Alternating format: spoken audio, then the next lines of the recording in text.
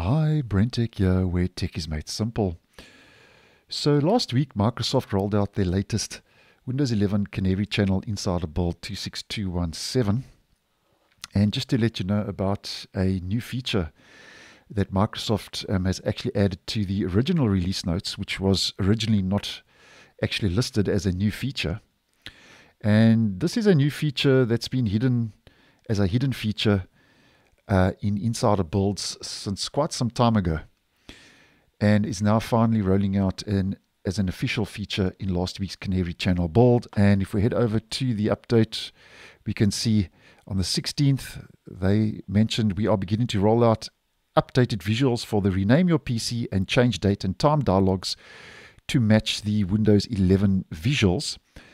And this was actually spotted by Phantom Ocean 3, who has posted some screenshots over on X regarding these updated visuals. And this is the updated dialogue for renaming your PC, as we can see. So looking a little bit more modern to match the look and feel of Windows 11.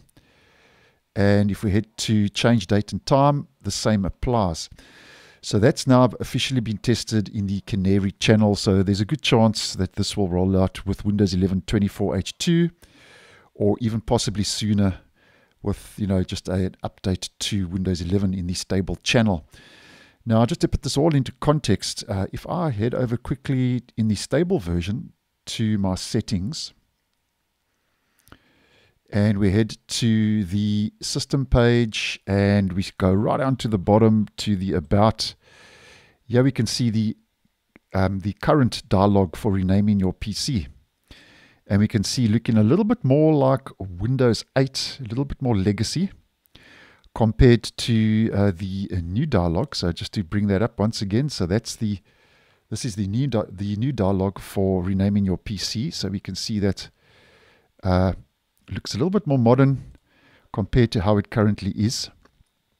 And then in settings, if we head to our time and language, and we head to date and time, and if you have set time automatically, we just toggle that off, and then you click on change, and here you can see change date and time. So currently in the stable, looking a little bit legacy, a little bit more like Windows 8, I would suggest. And if we head back to the update, here we can see change date and time, and I think that looks a lot better just to collate and fit in with the current Windows 11 look and feel. So two small little changes. I mean, most users wouldn't even notice that, but I thought I'll just bring that to your attention because that is now listed.